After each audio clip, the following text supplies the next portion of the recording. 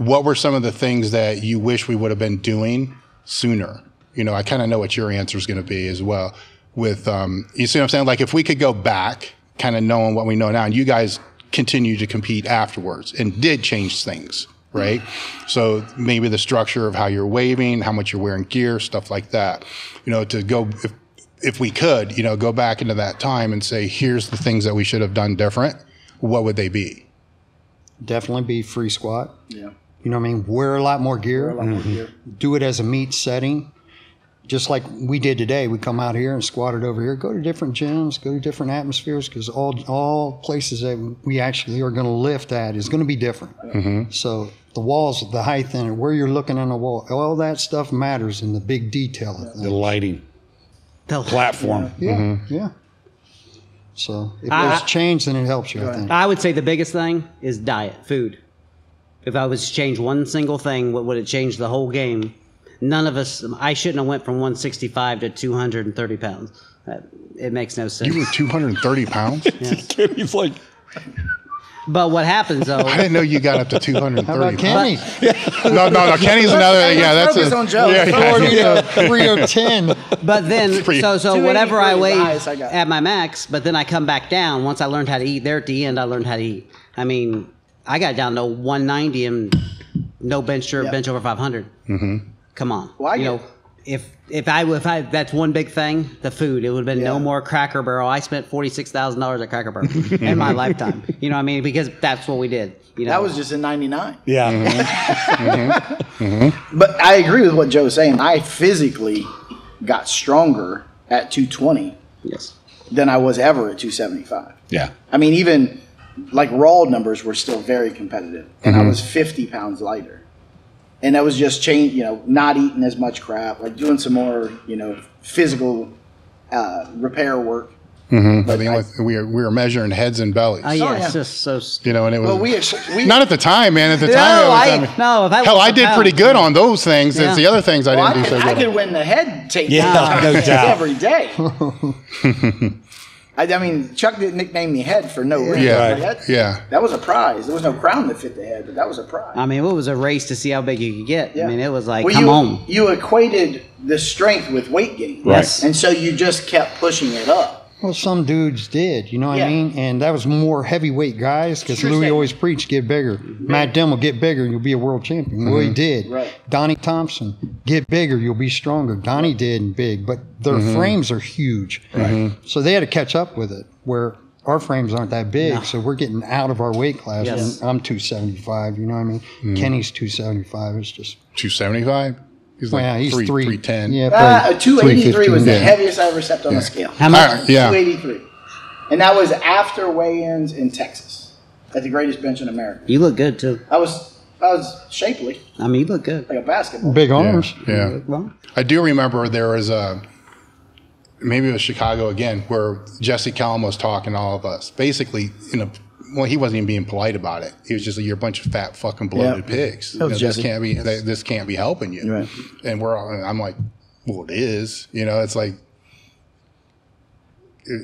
he's right. You know what I'm saying? I mean, he looking wasn't back, wrong. you know, he wasn't wrong. No. You know, especially because it was just pounding everything, man. It was.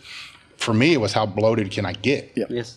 You know, then For leverage. yeah, and I'm practicing. You know, like every Friday would be like the practice because I'd push it up because on Friday, as you said, you know, a lot of times we're working up. That gets lost in a lot of translations too. You know, where it's the 8 sets of 2 or whatever it was. Right. That was half the time.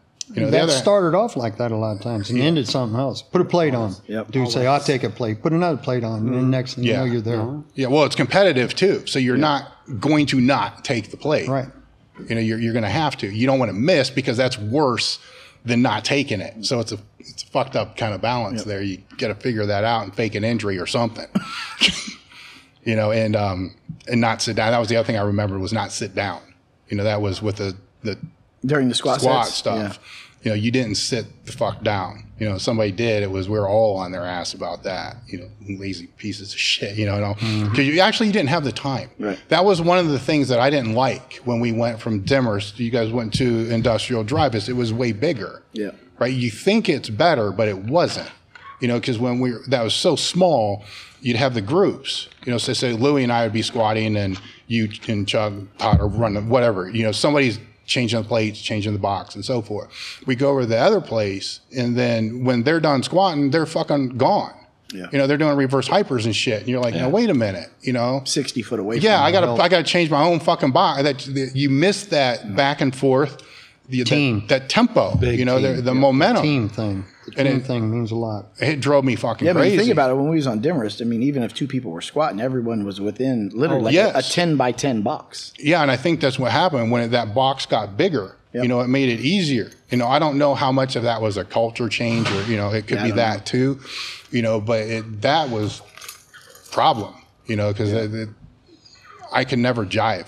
I think a lot of the foundation left, though, shortly after it left there. So that those fundamentals, I just remember the crew before us, we would come in to help them. Then we would squat. Then the crew after us would come in and spot, and it would just be a trade-off. And then you were done, So you helped out twice while you did yours. So it was a little different too, because if you did try to call somebody out, to work, on the set, they weren't doing it. Some of the guys that when we moved over to you weren't, like I said, you guys weren't there, but we went over to Chuck would know what I'm talking about. You'd move over to that other place and you'd start and they didn't want to do it.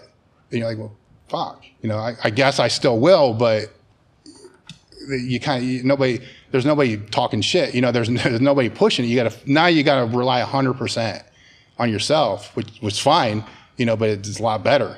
If you're worried that, his ass is going to end up doing 200 pounds more and your goal is to not have it be 200 pounds more, whatever it's going to be, but then you're the only one, it was a big change. Well, when they went over there, didn't they start in one space and then expand into a second space? I wasn't there for that. They did. That's what I thought. wasn't. I stopped in and visited one time, and maybe 2 times, and that's why I realized the place they're in still right now. Yeah. There's it still is. It's 2 walls. It's two openings. Yeah, so it's an opening. But they still, when they moved over there was only in one of those. There was only one at the very beginning. Then they expanded it. Louis just started getting more equipment, more equipment. Yeah, because now it's probably 4,000-ish square feet. I mean, it's pretty good size. Probably about half of this. It might be. I mean, if you take both sides and combine it, it might be the same as this. Maybe. I was just over there last week. So maybe a little smaller. I mean, it's still far cry from what we were used to. Well, you know what? When I walked into there the last week, it was a lot smaller than I remembered. Okay. Right? Because I remember going from that small place, right, and then that place was like huge. When we went over, it seemed to just giant. Then when I walked in there the other day, I'm like, this is small. Right. It's not that small. I mean, it wasn't what I thought I remembered. Let's put it that way, which fucks with your head a little bit because you don't know what do you remember or not remember. Yeah, in a way, I'm almost glad I didn't go there. Yeah, but it was because to me, regardless of when you left our 800 square feet, like to me, that's what you said. That's the west side I remember. So when you came through the door, like you were greeted by the side of the power rack, the bench power rack, right? You could barely get through the door because dumbbells were on the floor. Like, to me, that was the whole point of the gym. Mm-hmm. Your little table, where you could throw your beepers on. Yeah. Damn. I'm not lying. You are not lying. Yep. That's the same. Yeah, you're right. That's the same table where we kept the tissues for you. Yeah, it was right next to the beeper box. That's right. I put them right next to the Mm-hmm.